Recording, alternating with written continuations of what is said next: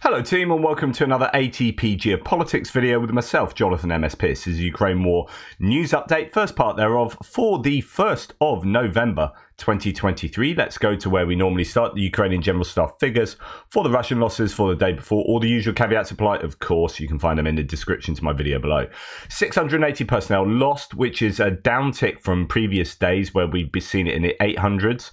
12 tanks, 30 armoured personnel vehicles. That's a high number there. 12 tanks is not as high as we have seen, but that is still really significant. 23 artillery systems is nothing to ignore there. I mean, that is another big number, although we have seen it, of course, up to as many as 50 lost in one day. 2 multiple launch rocket systems, 1 anti-aircraft warfare system, 28 drones.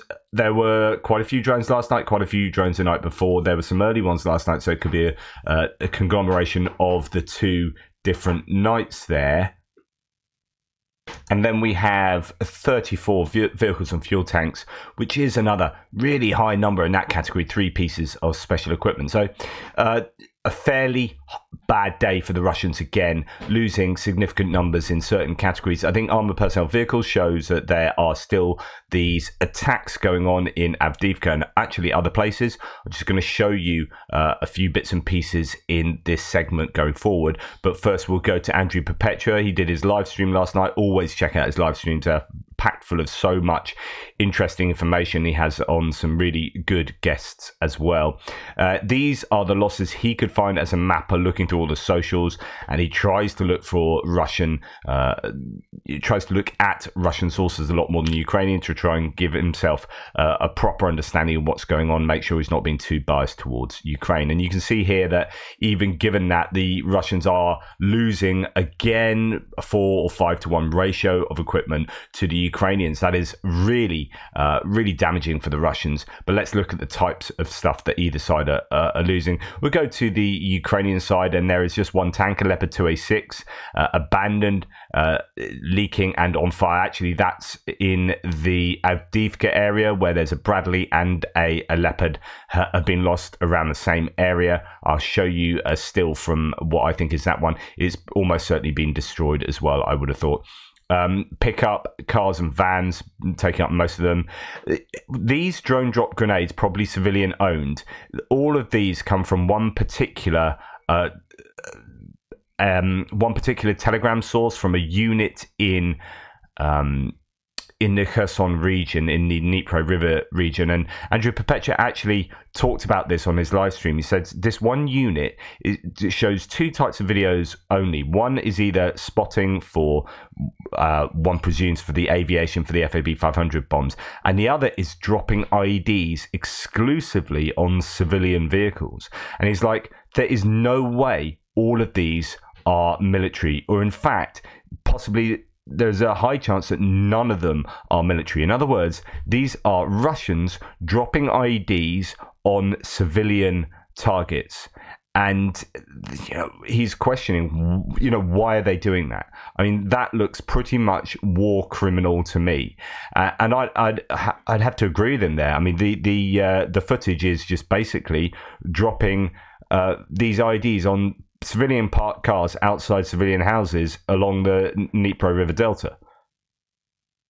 It's just, again, if you're a pro-Kremlin voice, how do you justify things like that? When we look at the Russian losses, and there's a P-18 radar taken out by Lancet, so obviously that's going to be a problem for the Ukrainians losing radar capability there. When we look at the Russian losses, we have another TOS-1A being lost as yet again a significant piece of kit that the Russians have lost there. BM-21, another multiple launch rocket system. And then you have APC tanks. You've got T-90M again, as well as T-72 B3s, B3M, one with a mine roller there.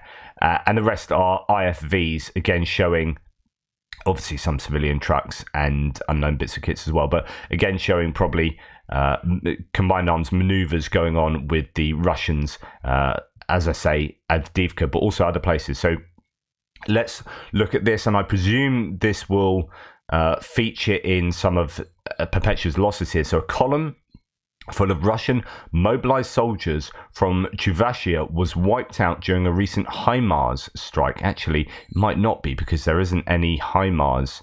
No, so he might not have this on his list yet. The amount killed, it reportedly exceeds 100 people. This is really significant stuff here. The destroyed equipment is quite varied. There are quite a lot of, as you can see, civilian sort of minibuses and whatnot, and Bukanka vans. These are, as it says here, a column of Russian mobilized. Chris Owicki goes into more detail about this. So as many as 120 volunteer Russian soldiers from the Chuvash Republic are said to have been killed or wounded in the Ukrainian HIMARS strike against a Russian military convoy. This is significant because HIMARS don't generally get used against moving vehicles. So either that's interesting and HIMARS has hit a moving target, or it's more likely that these guys were stopped and they had enough intel to get that done really quickly. That's why I find it quite interesting. Maybe the convoy stopped for the night, I don't know. Local authorities appear to be trying to cover up the losses, says Chris Owicki. The Angry Chuvashia Telegram channel reports that while it was preparing to move on the 29th of October, so preparing to move, the 1st Battalion of 1251st Motorized Rifle Regiment was struck by Gimler's missiles fired by Ukrainian forces. The regiment includes many Chuvashians, one of whom commands it. According to survivors, up to 120 men were killed or wounded, with 10 KAMAZ and UAZ trucks destroyed. The volunteer battalion, known as Atal and formed from local residents in mid-2022, was almost completely destroyed. Men from the battalion had videoed themselves only a few days earlier celebrating their deployment with dancing and the chanting of slogans such as "Let's return Russian lands from Alaska to Kiev." Well, that didn't age well, did it? Angry Chuvashia reports that the Chuvash authorities have warned people about commenting on the attack. Quote, inaccurate mention of a rumor is considered dissemination of false information, and reposting dubious materials may result in liability. Despite this warning, uncorroborated lists of the casualties have been circulating. So far, 19 are reported to be dead, another 40 wounded, but this cannot be confirmed or denied and may well be only a partial accounting. So at the very least, 19 dead, 40 wounded, and possibly 120 casualties in total. Really significant hit there, and there is an idea that Ukrainians might need to get back to hitting large accumulations of troops, as they had done previously with HIMARS strikes, but then the Russians adapted. These kind of strikes, I think, are really important to really hit the Russian capability, well, the capacity of the Russians to then commit to further attacks. Now, a further column here is hit. This is a significant loss again to the Russians. 14th Brigade destroyed a Russian column consisting of tanks and armored vehicles, reportedly in the Kupiansk direction. 1 tank, 2 BMPs were destroyed. Additionally, 3 tanks and 4 BMPs were damaged. So, first of all, a significant mechanized equipment assault there going on, one would think, rather than just moving and being stopped by really good artillery activity by the Ukrainians. So another loss where they are losing a lot all at once, and then this then leads into your justification for these kind of high figures that you see on days like today. Now, on the flip side, it has to be said that the Ukraine are losing. They have lost a number of Leopard 2 tanks recently in several areas. So the interesting one about this, and this is the one that was mentioned on Perpetua's list, and it was spitting fire out the front here. Not quite sure exactly how it was damaged. The video that records it cuts between showing the tank and then showing it like this, unfortunately. So it's a Russian video. But so it could be an ATGM, could be a mine, could be some blowout inside the vehicle itself. As far as I understand, all the crew survived, which is one of the benefits of these tanks, but that was lost in Avdiivka. So it goes to show that actually some significant forces have been moved by the Ukrainians up to Avdiivka to stop any further Russian advances there. But they have lost a number of Leopard 2s, and some of these are also getting lost to FPV drones. And it has to be said, and again, go and check Andrew Perpetua's live stream, really interesting chat about FPV drones, and their chat really does sort of correlate with all sorts of other information coming through. FPV drones are a game changer. So they've been used on a wide scale basis for sort of 4 months or so now. They've been used previously, but on a kind of mass scale, they started getting used by the Ukrainians a couple of months before the Russians. As I've said previously, there was a lead time, but the Russians have now, they've caught up. The question is, are they using them to the same volume, I guess, as the Ukrainians, given that Ukrainian have support from people like United 24, giving them huge amounts of drone capacity, but the Russians are using them effectively against the Ukrainians.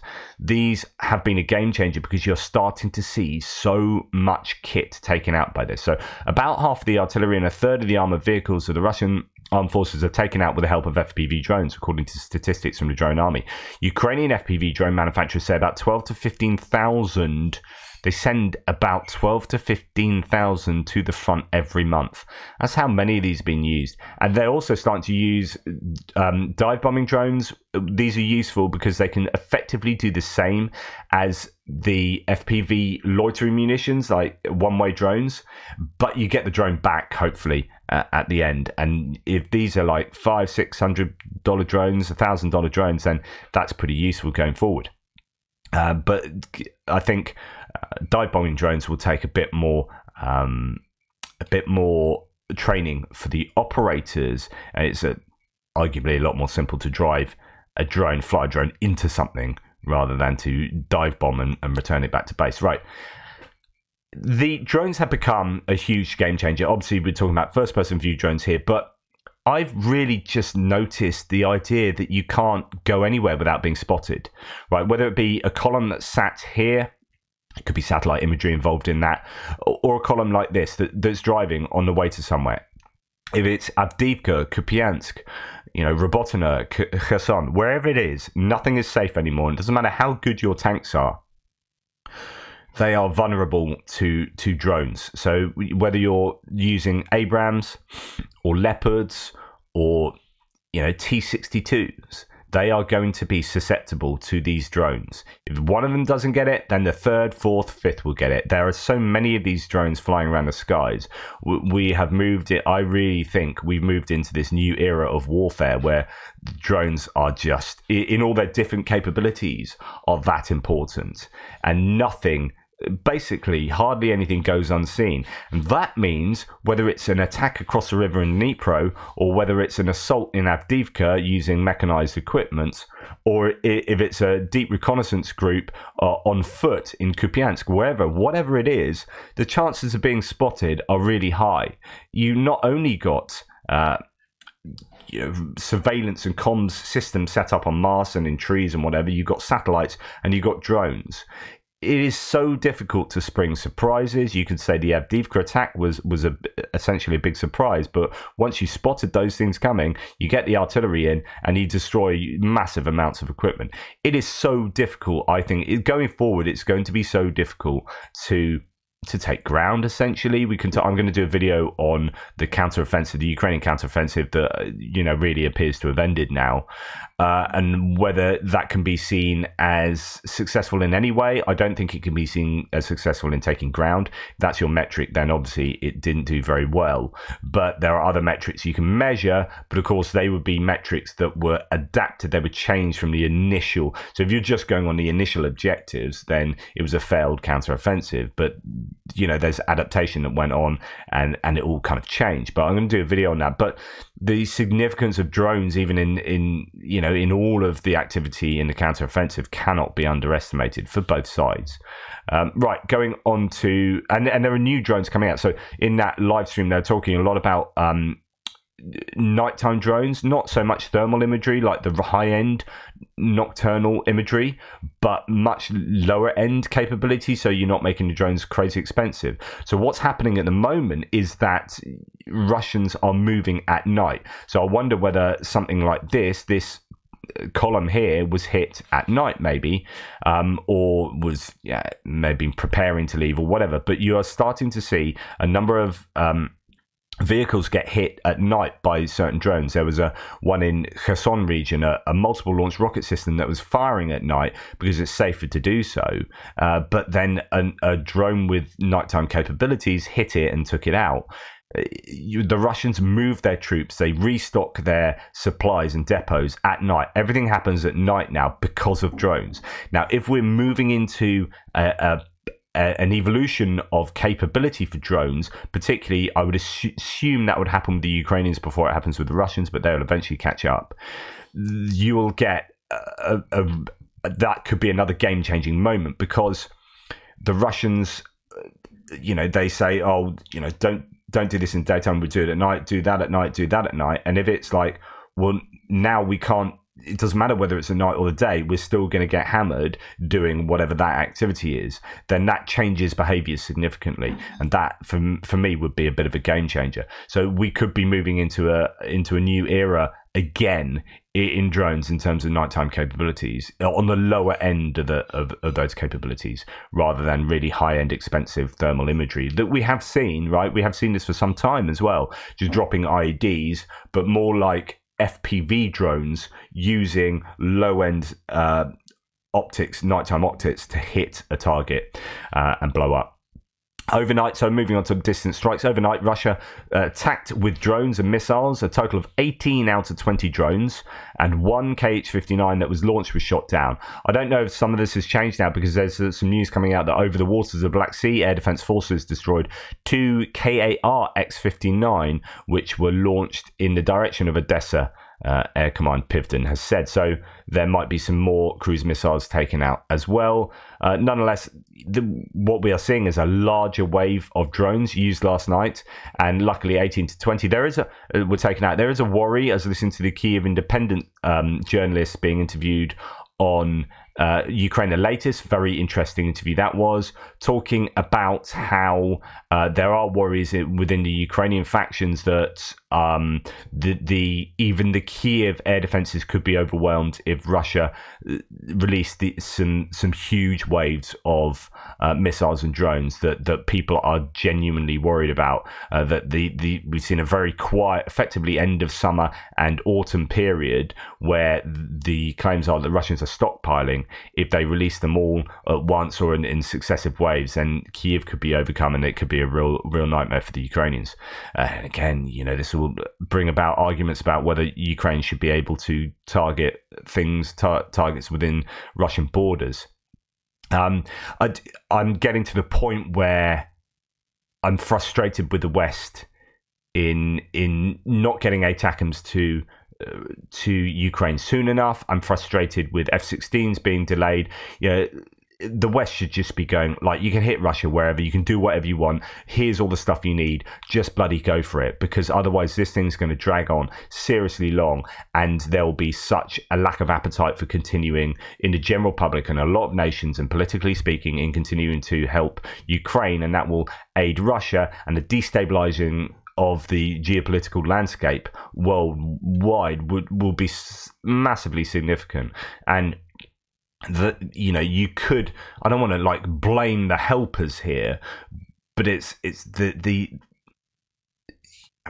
needs to be everything and now, rather than little bits all the time. The same conversations we've been having for a year and a half maybe.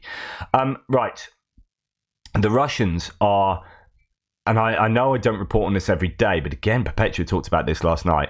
Here's another example. Russian strike on the Kherson city centre the morning of November the 1st killed a female employee of the city military administration. The administration's head reported. That looks like it might have been a military target, but what we are seeing along the Dnipro River on the west bank, on the right bank of the river, the Ukrainian controlled side, is successive days, every day, of FAB 500 strikes. Now, it might be the 250 kilogram version, up to the 1,500 kilogram version, just absolutely hammering the towns there on a daily basis. Don't even...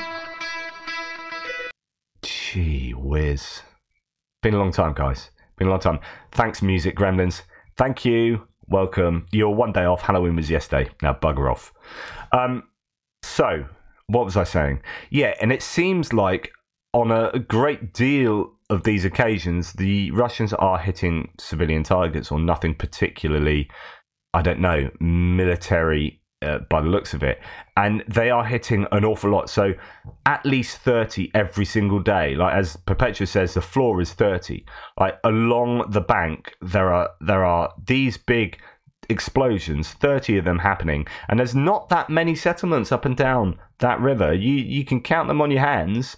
You know that they are being systematically destroyed on a daily basis with these aviation bombs, these guided glide bombs. The threat of these cannot be overestimated. Again, it goes back to, wouldn't it be nice if Ukraine could have like a Patriot air defense system nestled somewhere in the Kherson Oblast to take out these planes that are releasing them from a 50 to 70 kilometer distance behind the front line. So anyway, in occupied Donetsk, a Russian fuel warehouse was reportedly struck. Several trucks and trains with fuel caught fire after the area was shelled. Russians claim it was a work of cluster munitions. I think this might be in Makivka here, unless there's been two of these. This is obviously going to hurt Russian logistics somewhat. Considerable amount of fuel, and obviously then you have the tracks and the trains and carriages themselves being damaged. Air raid sirens in Sevastopol. This was last night.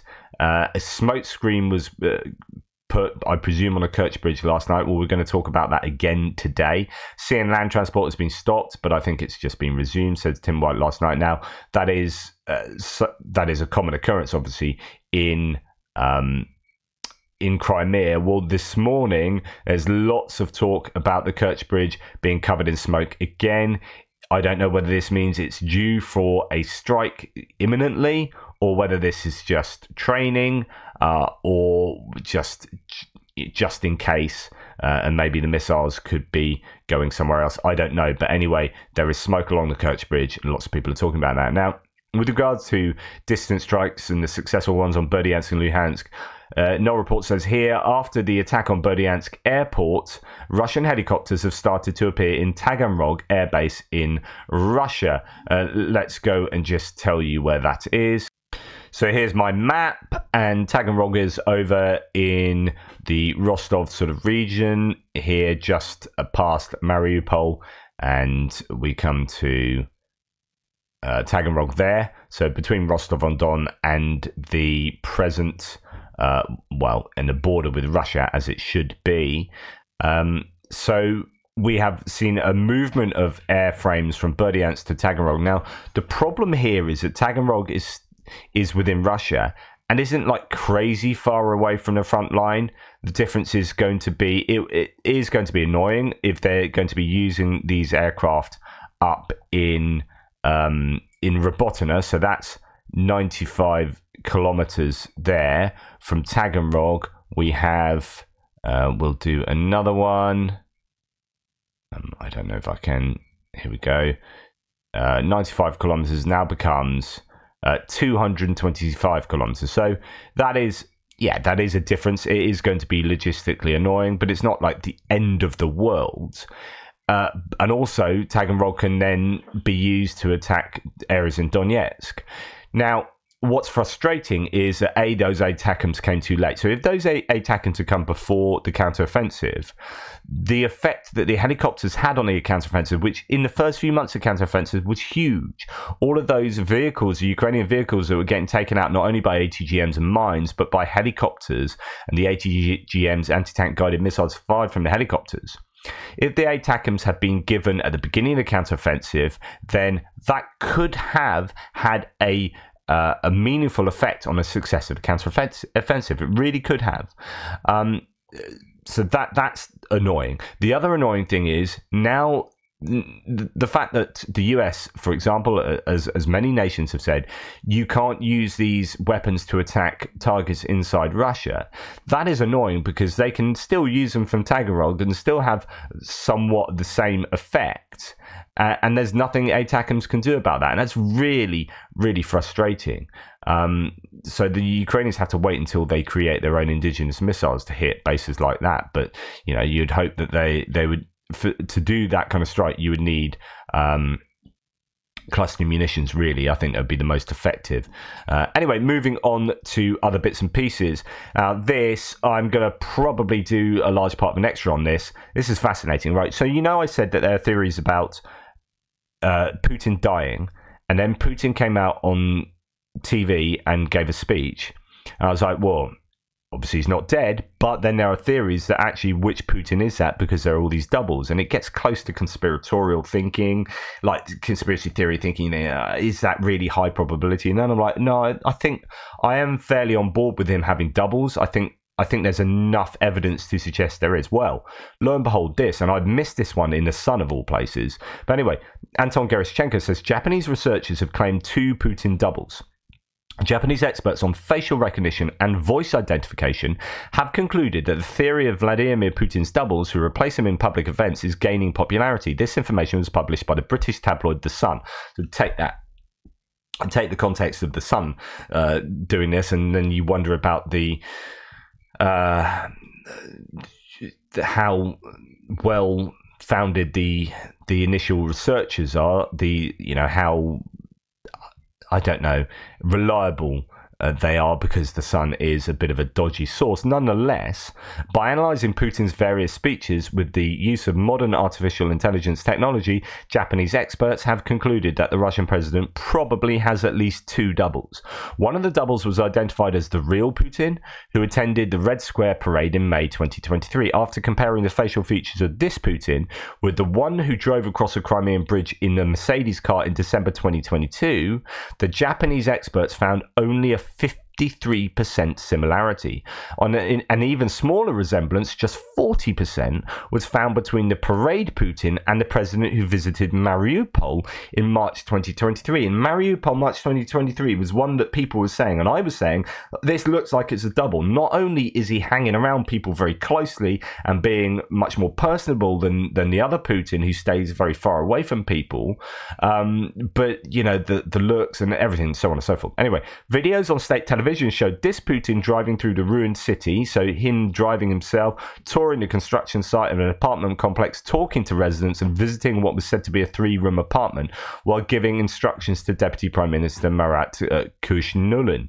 The similarity between Putin's facial features in Mariupol and Putin on the Crimean Bridge was only 18%. According to Japanese researchers, their artificial intelligence-based analysis clearly indicates the likelihood of at least 2 Putin doubles, right?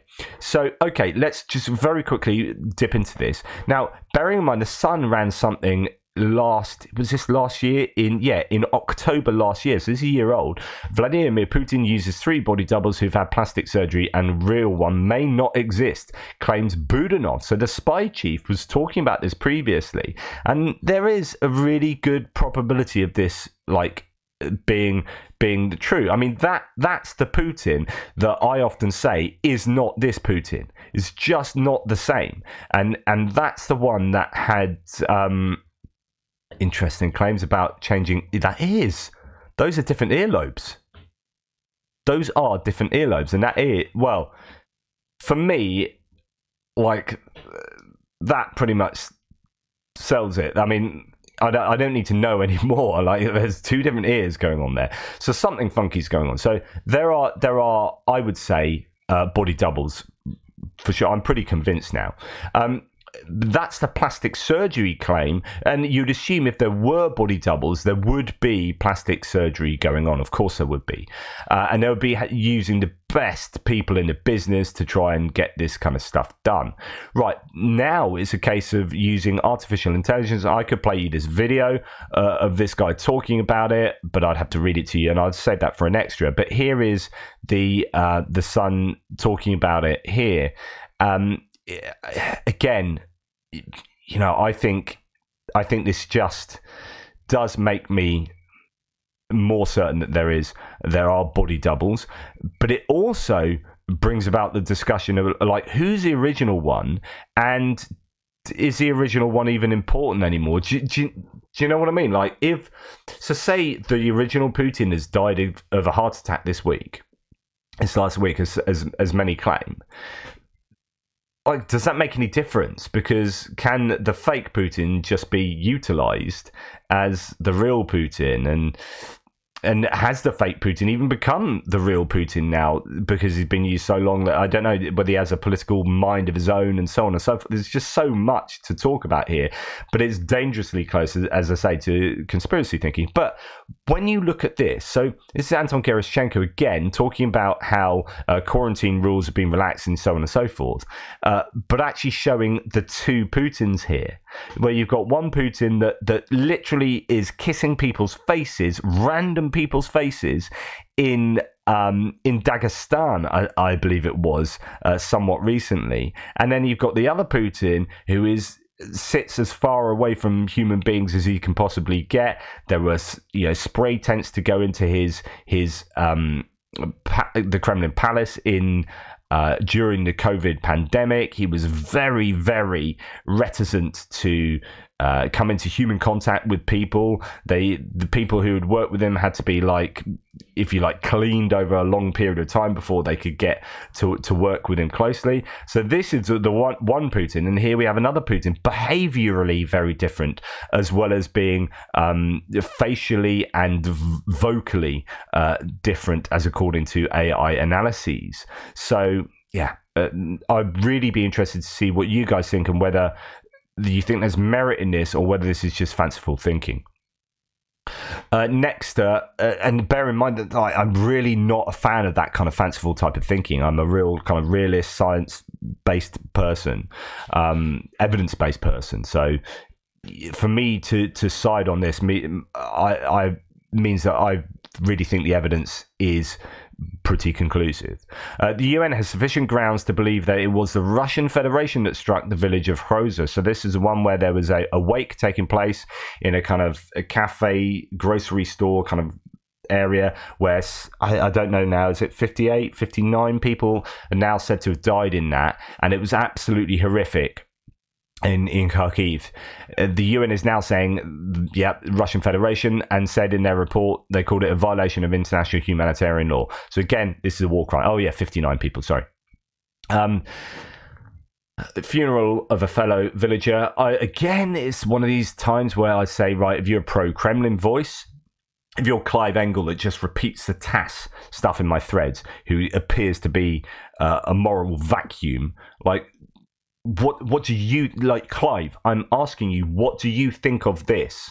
What do you think of this? Is this morally good? Is this right that your Russian friends, that your own nation, because let's face it, you're an internet research agency in St. Petersburg. Like, is this cool? Like, is this what you advocate?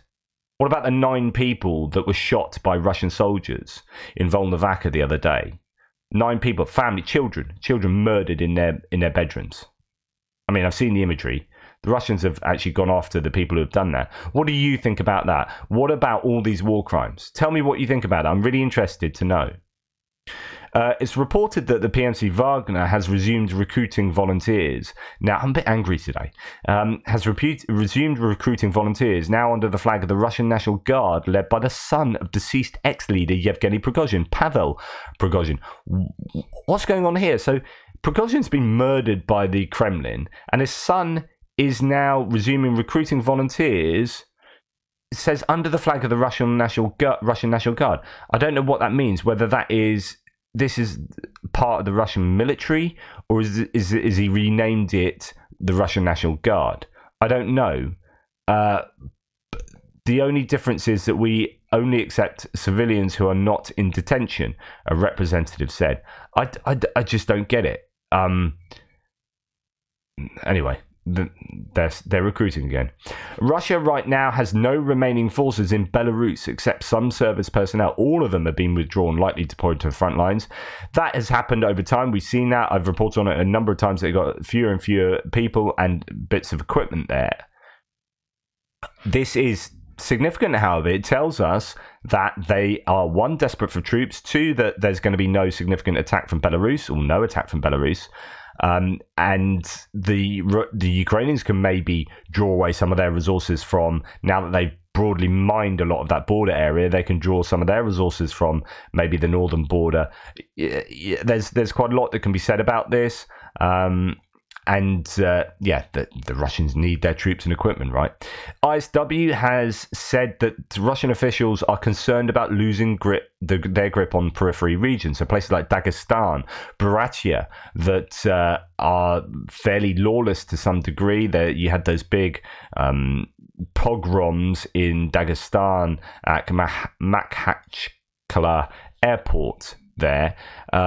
Does this give a sense of Russia losing their grip on their outer regions? Quite possibly. Yeah, we'll see how that develops over time. Anyway, that's enough from me. That's probably too much from me. Thank you for watching. Please like, subscribe, and share. Really appreciate all your support. Toodle pips, and I'll speak to you soon.